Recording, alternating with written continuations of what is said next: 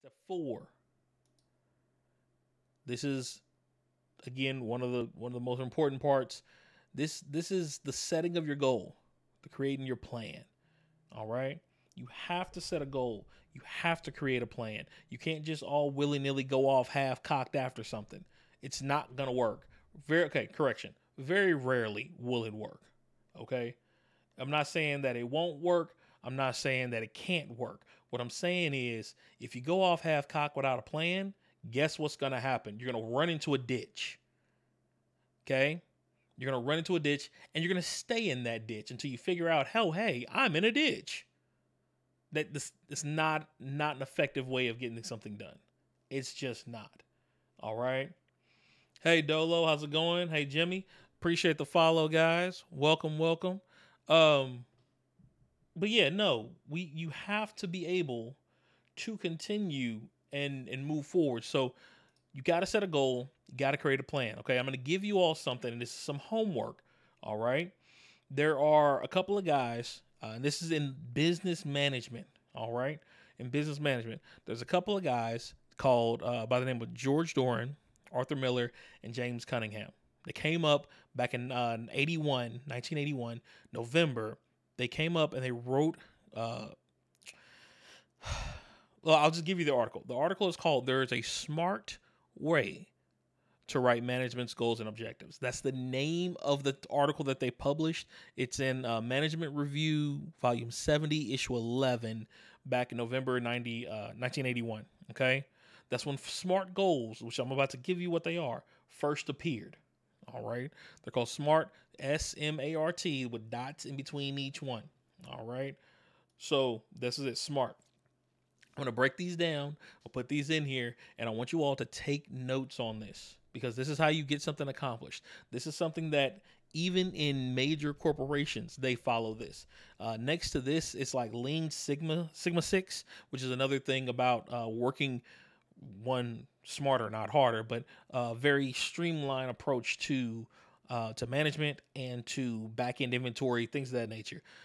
That may sound far-fetched. It may sound like something you would never need to hear, but I want you to actually listen to this, because if you take every goal, every dream, anything you want to accomplish and put them to this, I promise me you cannot fail. You cannot fail, okay? So, SMART. The first letter in SMART is S. It's for specific. Okay, it's for specific. So what you want to do is create a target.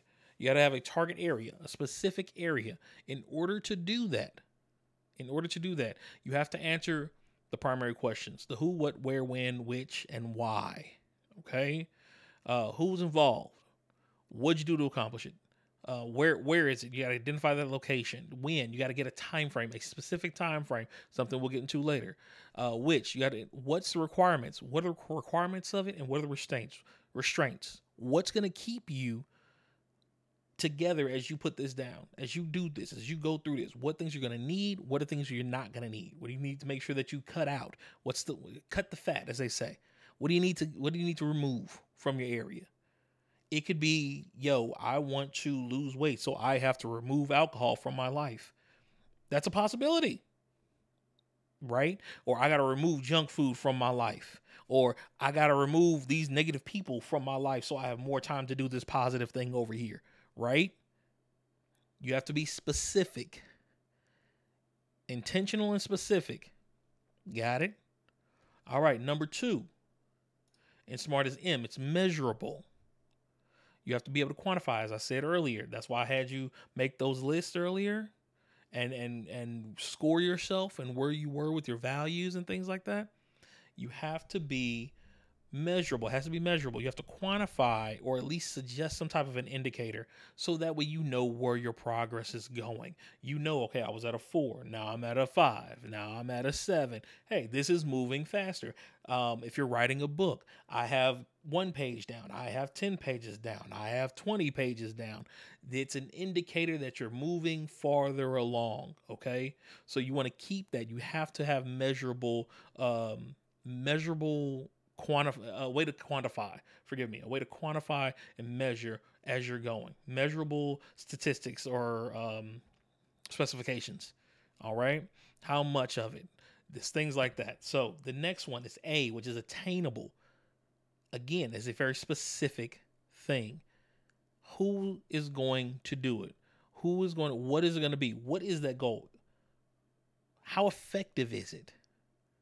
You know what I'm saying? It doesn't mean it's going to be easy, but it does mean that that you have the ability to do it. Is it even attainable? If you want to, let's say, and again, I did not come up with this. As you can see, animes, I'm not being supported by them. They're great though. That's why I got my little face thingy. But if I wanted to make this thing myself, currently, is it attainable for me? No, heck no. Why is that? Because I don't have the coding know-how to do something like that. So in order for it to be attainable, I then have to go back and make sure that I learn the skills that are needed, right? In order for that to become attainable. That means that's a specific thing I need to find and learn how to do. So as you can see, every one of these builds upon the next one. All right, so we got SMA, specific, measurable, attainable. The next in SMART is your R. It has to be realistic. Okay? It's got to be realistic, you guys. Got to be. If it's not, what are we doing? Oh, I want to make $1 million tomorrow. Great. That's a specific goal. It's measurable. Is it attainable in your current state? Which basically means, do you have things already in the works that'll give you $1 million tomorrow? If so, then that would make that realistic for you.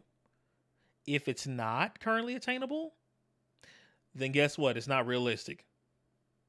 Okay? Think about it. Be intelligent. Nobody that's listening to this is stupid in any capacity. Don't ever let anybody say you are. Now, I may joke sometimes and say I'm dumb, I'm not stupid. There's a difference though. I'm not stupid and neither are you. You know what's attainable. You know what's realistic. You know when you need to put stuff to the side and you know when you need to keep pushing forward. You also know when you want to give up and you shouldn't. But we're not going to get into that, are we? Okay. Realistic, like I said. And the very last one is timely. Okay? It's got to be within an anchored time frame. I want to achieve this in X amount of months. Well, first off, is your time frame realistic? Like we were talking about earlier. I want to make $1 million tomorrow. Okay. Is it specific? Yes. Measurable? Yes. Attainable? Maybe. Do you have stocks and things set up? Do you have a business merger that's coming up? Do you have a program that you're going to push that's going to get you $1 million tomorrow? Well, at that point in time, then it's not attainable if you don't have any of that, which makes it not realistic, which means your time frame may need to be changed. Because guess what? You can change that time frame and now give yourself a year to make $1 million.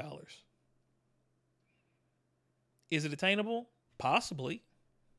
Depends on your current capital. Depends on your current plans. That makes it a little more realistic. Well, let's say you want to make $1 million in 10 years. Well, now that makes it even more realistic and more attainable. Okay? So SMART. Set your goals, create your plan, get a move on. All right?